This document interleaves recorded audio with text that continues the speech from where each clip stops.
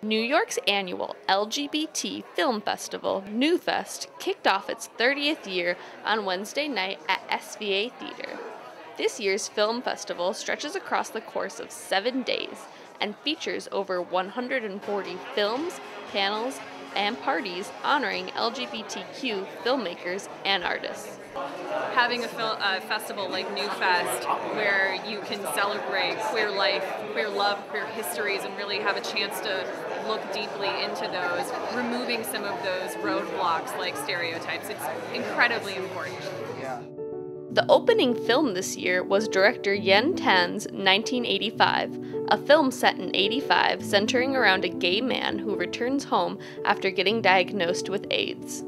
Is that we wanted to explore 80s in a very unexpected way, because I think we tend to think of 80s in a very colorful and vibrant sort of manner, and I feel like for a lot of people who were impacted by the AIDS epidemic, they remember those days in very stark times.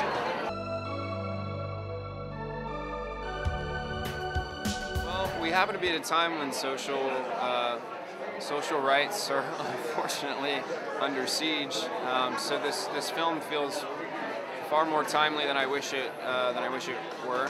Especially in the past several days with the attack on the trans community, it's an important time for us to be heard, to come together as a community, to be strong and to be forward, and to make sure that the people of the world that know that we're not going anywhere. Passes for the festival range from $150 to $850. After the opening night, the festival will highlight 2 centerpiece films. A U.S. film, Boy Erased, will screen on Thursday. Jared, tell me the truth, that's all. I think about men. I don't know. The international centerpiece film that was banned from its home country in Kenya, Rafiki, will be shown on Friday. I can get a scholarship. Yes.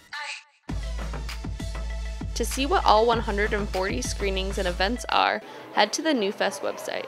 This is Brooke Jensen for NYU News.